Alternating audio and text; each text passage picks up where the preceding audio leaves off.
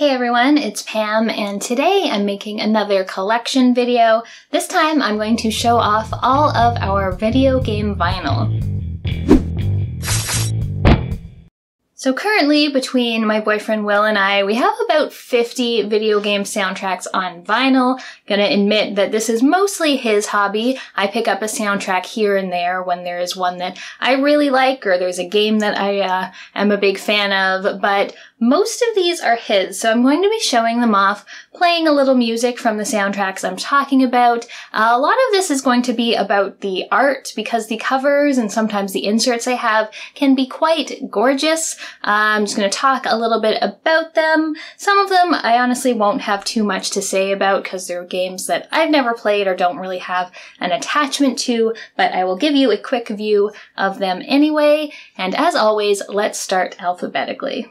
So to start off, we have The Adventures of Bayou Billy, and this is just a little wee guy. It has the soundtrack from the game. This is an interesting game. It's for the NES. I haven't played through the whole thing, but it sort of switches up genres quite a bit as it goes. There's some beat-em-up gameplay, there's some driving, there's some shooting. The soundtrack is similarly varied. It's kind of a funky sounding soundtrack. Welcome to your doom. Next up is Altered Beast, and Will's left the plastic on this for some reason, which makes it a little glary, but this is a fantastic soundtrack. It's not a game that I've played a whole lot of. I've just played the first level or so, but it is a really great soundtrack. It's very sort of bassy and percussion-y.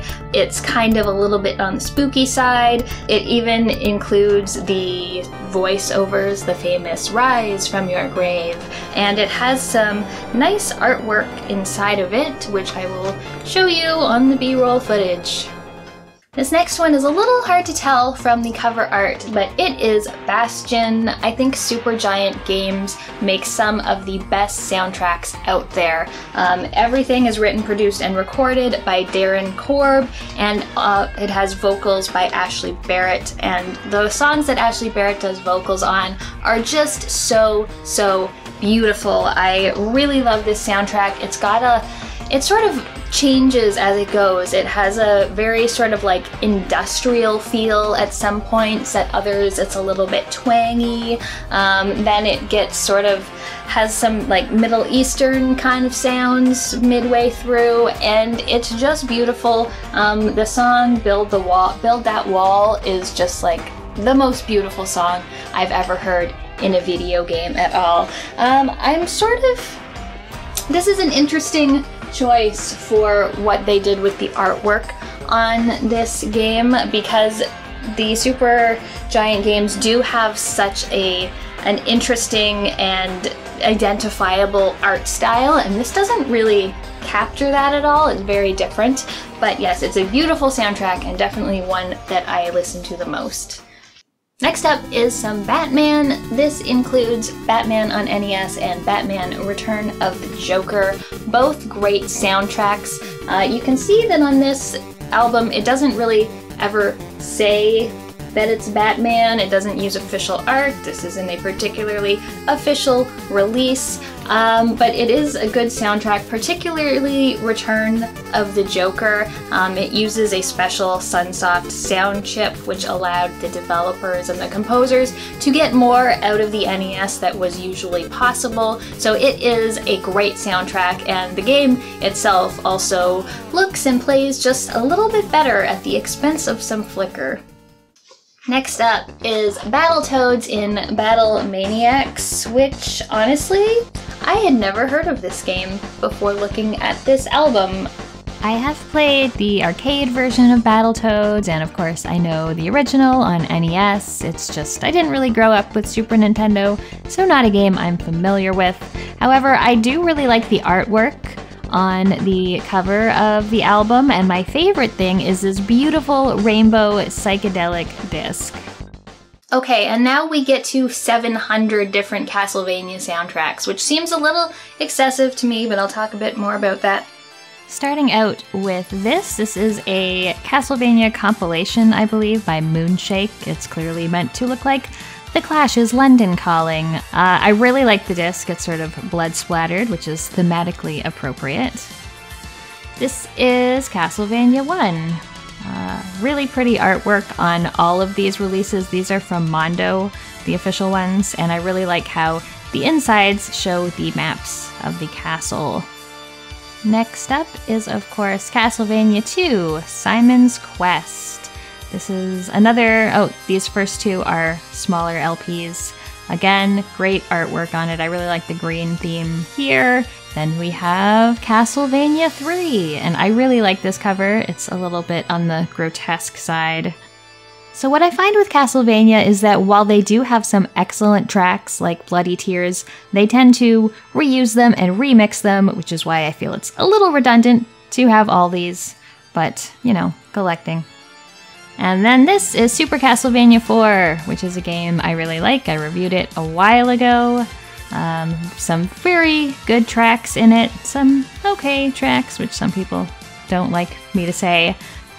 This is Castlevania Rondo of Blood and Castlevania Dracula X. It drives me absolutely crazy that half of this is upside down. And then Castlevania Symphony of the Night. Is this Alucard on the front? He looks kind of girly. But other than that, this artwork in here is just beautiful. I really, really like these portraits, and Symphony, of course, is also a very good soundtrack. The next one is something that everyone seems to love on NES except me. It's Contra. A cool thing about this is that it includes both the NES and the arcade soundtrack. I also love the artwork in the center here of the waterfall boss. I think that's very cool looking. We also have Contra 3, Alien Wars, and it's got a cool 80s aesthetic, which Contra kind of has anyway. Honestly, not a huge fan of these soundtracks. They try to do a drum beat in it, and they don't totally succeed at it. This is another one that I just got recently that I was very excited about, and that is Cuphead. So this isn't even the full soundtrack, it's just a selection on 2 discs. I really love this soundtrack. It's got a sound right out of the 30s. It's super jazzy. They use a live big band to record it. Also, just what a fantastic game. I usually shy away from anything that's too challenging, but Cuphead and its presentation and its music definitely kept me going until I had beaten everything. Next up is the shoot 'em up Darius. So this is a very avant-garde kind of soundtrack. It's from the arcade game. In the center here, they have a big long interview with the composer, Hisayoshi Ogura. And yes, this is a unique soundtrack. It's not a kind of sound and a kind of music you hear in a lot of other games, especially at this time. It was released in 1987. Next up is a really fantastic soundtrack, in my opinion. It is Donkey Kong Country. I remember I used to play Donkey Kong over at my cousin since they had a Super Nintendo, and I never did. It's just a really fun soundtrack. It's kind of funky. It's very, easy to bop your head to. Like the other Moonshake releases, this is emulating a famous album cover, which is Johnny Cash at San Quentin. And yeah, I really like the cover for this. I also really like the vinyl itself. It's got some yellow spatters and of course some bananas on it.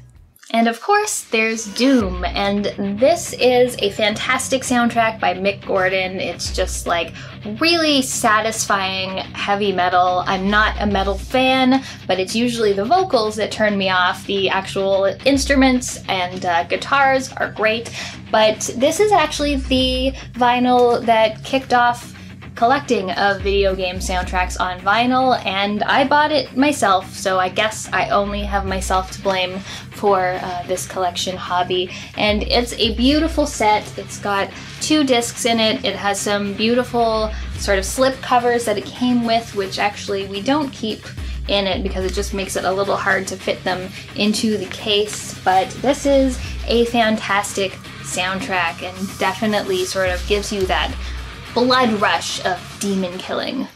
Next up is Gradius, another shoot 'em up, which is quite enjoyable. I find the The shoot 'em up soundtracks do kind of blend together for me, but they're generally sort of fun and upbeat, sort of electronic beats, which, you know, I can always get behind. This includes both the soundtracks to the NES version and the MSX version. And up next is Gunstar Heroes, one of the better games, I think, on the Genesis. Definitely one of the favorites that I've played, even though my Genesis knowledge isn't that big. This is just a really fun game, a really fun soundtrack. The game also just looks fantastic. They do some really great things with sort of scrolling effects and things. Yeah, this is a really nice set too. It comes with 2 vinyl, and it also has some artwork in here, and I'll show that off to you.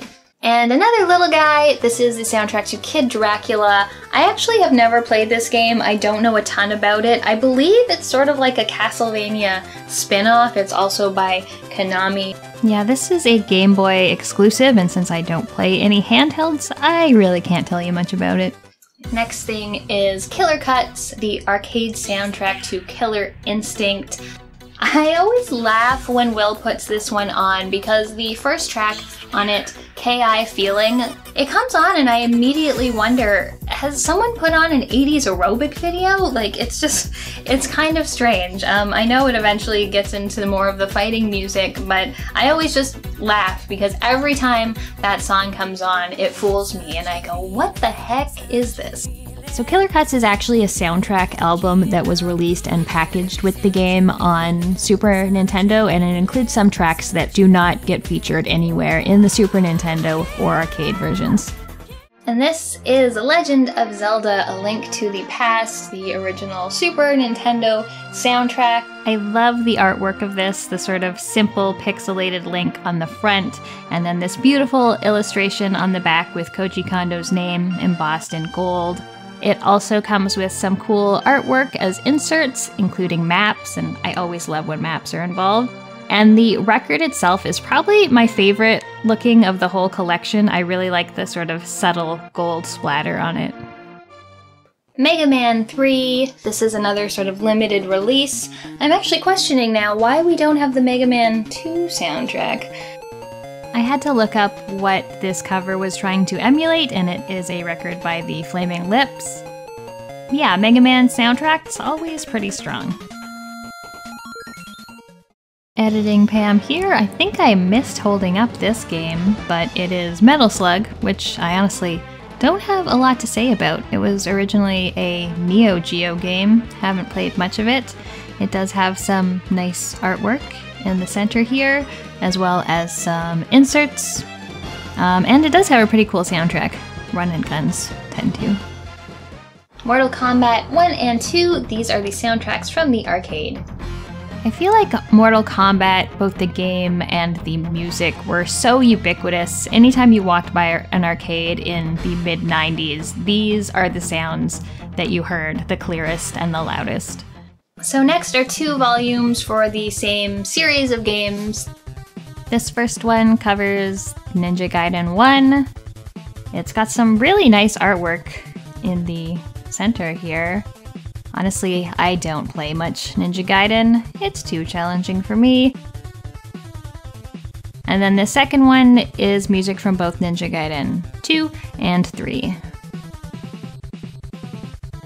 They went a totally different direction for the artwork inside this one. This is Pony Island, which is another one of mine. This is an indie game that I greatly enjoyed.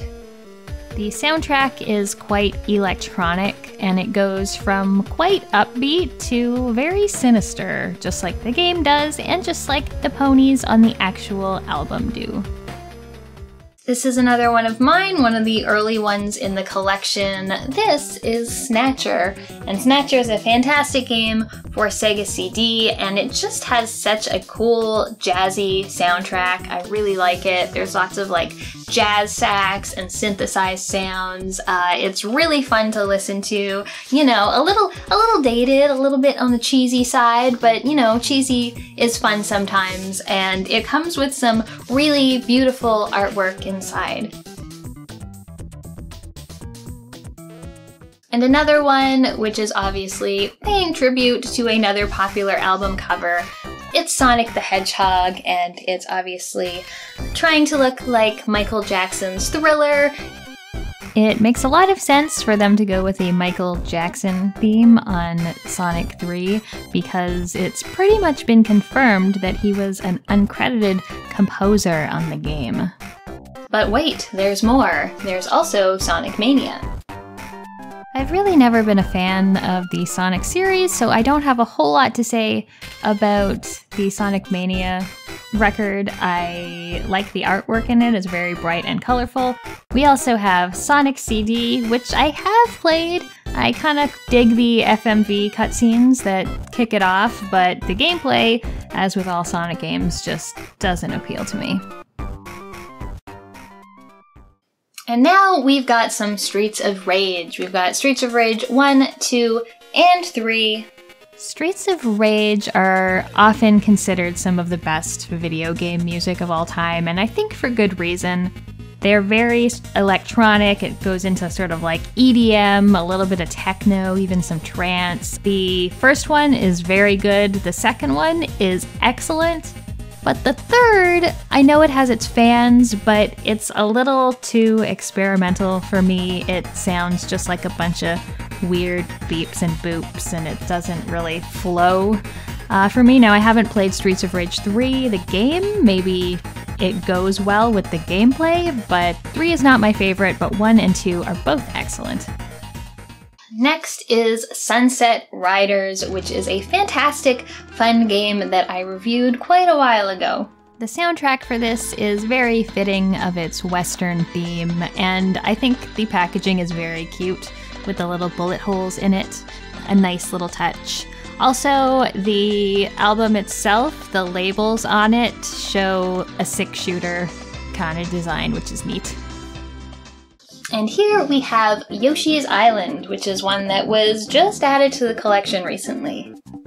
This is another soundtrack composed by Koji Kondo, and I don't know, maybe it's because I just don't have that nostalgia for Super Mario World, but this is not really my favorite. Next up is Teenage Mutant Ninja Turtles, and actually, the vinyl itself is sitting on the turntable right now. This is one that gets a lot of play in this house. The Turtles games tend to have really good soundtracks, though I wish there was one for Turtles in Time since that is Will's favorite game. I also really like the design of the album with the green splatter, and of course one side looks like a pizza. Next up is Thunder Force 4, and this actually has a surprising amount of music in it. Usually when I think of shoot-'em-ups, I think that they have a fairly limited soundtrack, a couple minutes for each stage, of which there's not usually more than, 8 or 10 maybe, but this has a very extensive soundtrack. So here's another one of my favorites. It's another one by Supergiant, and this is Transistor. Transistor, another beautiful game. I didn't particularly care for the gameplay all that much. It kind of uses a weird turn-based combat that never really meshed well with me, but it is, again, a beautiful game, both in art and in music. It's about this woman, Red, who is a singer who loses her voice, and her boyfriend who lives in this sword. And it's just another fantastic one. The music is by the same people, Darren Korb, Ashley Barrett. Anytime there's vocals, they're just so beautiful. And this one has actually been sort of coming up on Bastion for me. Well, Bastion was always my favorite. The more I listen to this one, the more I love it. This is another one I will listen to quite often. And lastly, there are 2 compilation vinyl, and they are NES compilations. They've got some cool artwork on them, but one thing that I really don't like about them is that they do not have a track list anywhere. It's not on the cover, it's not on the vinyl itself, so it makes it very confusing to know exactly what you're listening to. Sometimes I'll listen to something, I'm like, oh, I can't place what game that is from, and it's like, well, too fucking bad. You're gonna have to look it up on the internet if you want to know what you're listening to. So yeah, this is kind of frustrating that they don't actually tell you the track list on it, but they do have some, some good bangers on here. So just to wrap this up, I've stuck a bunch of these at the end just because I've never listened to them before. Some of them were bought just because they were on sale, including Diablo, The Last Guardian, which was a game I was excited about 20 years ago when it was announced and then lost interest in by the time it came out. Pokemon Gold and Silver, I think is what it's called. This one was not bought just because it was on sale. Will actually likes the game and the soundtrack, but I have never played it or listened to it myself. This is Revenge of Shinobi. It's got some pretty cool artwork in it. And then there is a follow-up to this. This is Shinobi 3, I think? Yeah, Shinobi 3, Return of the Ninja Master. Rocket Knight Adventures, which is a Genesis exclusive, I think, and apparently a fantastic platformer. I will have to play it at some point. And then we have the Uncharted Collection, 1, 2, and 3, and Uncharted 4, A Thief's End. You can tell these haven't been opened, although this one seems to have a letter in it. I wonder if I can dip it in water. And this is Velocity, which after seeing this, I looked up the game, and I think I'm going to be picking it up because it looks like a lot of fun. I will listen to the soundtrack then as well. So that is it for the video game vinyl collection. Let me know in the comments what you thought. Tell me what some of your favorite video game soundtracks are. Thanks for watching, and I'll see you next time.